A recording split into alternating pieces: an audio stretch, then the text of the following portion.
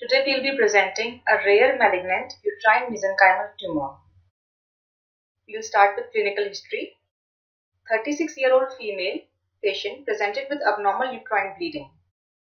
Ultrasound revealed a large polypoidal hypoechoic mass in the uterine cavity measuring 8 into 6 into 6 centimeters in size and extending to the upper cervical canal. Myometrial involvement was uncertain. Wertheim's hysterectomy was carried out along with removal of pelvic lymph nodes. Gross examination. Specimen of uterus and cervix with bilateral adnexa was received. Uterus was large and bulky and showed a large, soft, fleshy polypoidal mass, light pink in color, rising from the wall and projecting into the uterine cavity, and measured 7 into 5 into 5 centimeters in size. Myometrium appeared unremarkable and did not reveal gross infiltration by the tumor. Upper cervical canal was dilated and filled with similar polypoidal mass. Bilateral adnexa were unremarkable. Pelvic lymph nodes were small and 7 in number, largest measuring 1 into 0.6 into 0.4 centimeters in size. Microscopic examination. Endometrium was thick and was replaced by a polypoidal malignant tumor made up of undifferentiated small, round to long, thin, tapering spindle cells with minimal eosinophilic cytoplasm. Nuclei were central, large, and highly atypical. Some bizarre nuclei were present. Cross striations could not be visualized. Stroma was edematous. No heterotropic elements like cartilage and bone were seen. Tumor cells were infiltrating superficial myometrium. Cervix also showed similar polypoidal tumor with similar histomorphology. Ovaries and tubes were unremarkable. All pelvic lymph nodes were free of tumor. Here we are seeing a uterus with cervix, endometrial cavity and upper cervical canal are dilated and filled with soft polypoidal mass with grey bunch-like appearance in some areas. This is a low power view showing large thick polypoidal tumor replacing the endometrium. The myometrium appears unremarkable at this magnification. Some bulbous papillary processes were also present. Another area showing prominence of round polypoidal masses which are seen grossly as bunch of grapes. These polypoidal masses have myxomatous stroma in the center and there is increased cellularity in other areas. Here we see a polyp lined by endometrial lining. Stroma is made up of round to spindle shaped malignant cells. Another area of the tumor showing entrapped benign endometrial glands in the tumor tissue. Lymphovascular invasion is clearly identified in this field. Higher magnification of the same showing benign endometrial glands and malignant stroma of the tumor. Another section from the deep area showing infiltration of the tumor cells in the superficial myometrium. Benign glands can be seen in this section also.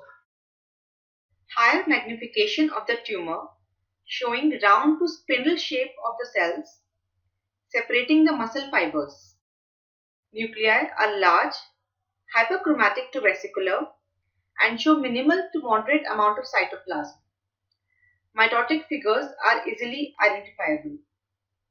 This area demonstrates the spindle nature of the cells more clearly.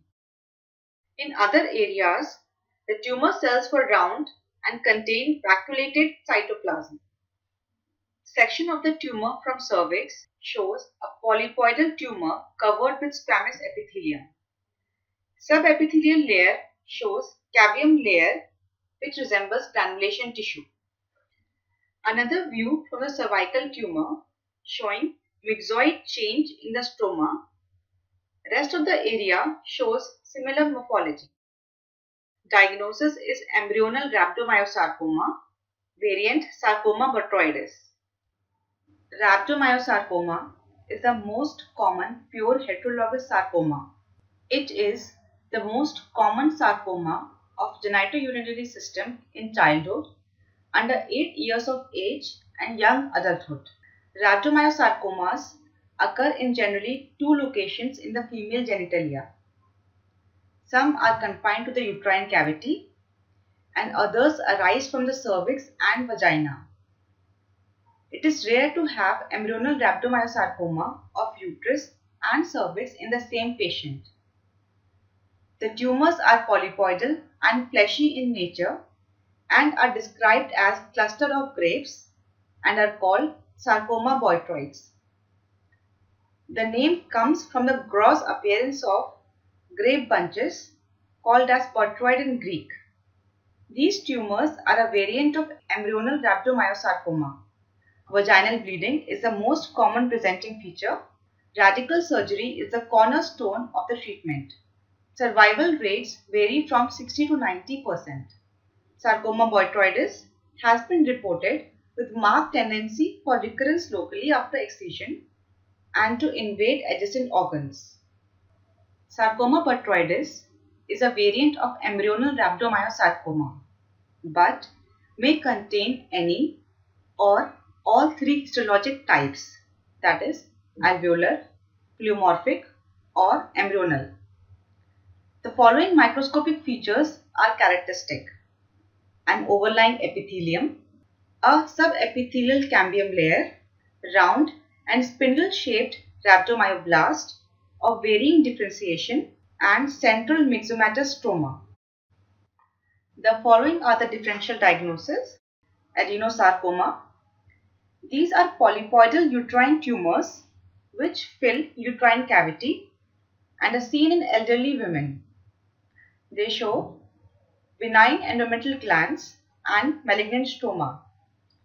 Glands show leaf-like pattern and malignant stroma is fibroblastic in nature. Then carcinosarcomas. These are also polypoidal uterine tumors which fill uterine cavity and are seen in elderly women. They show both malignant endometrial glands as well as stroma. These tumors are also called as metaplastic carcinomas. Then leiomyosarcomas. These are soft tumors and if submucosal may project in uterine cavity. Tumor cells show smooth muscle differentiation with spindle to fusiform cells, eosinophilic cytoplasm and cigar-shaped nuclei. Unique features of our case are simultaneous presence of tumor in the body of uterus and cervix, young age of the patient, that is 36 years. Generally they are seen under 20 years of age. Cambium layer not well defined in most areas and rhabdomyoblastic differentiation is poor. Thank you.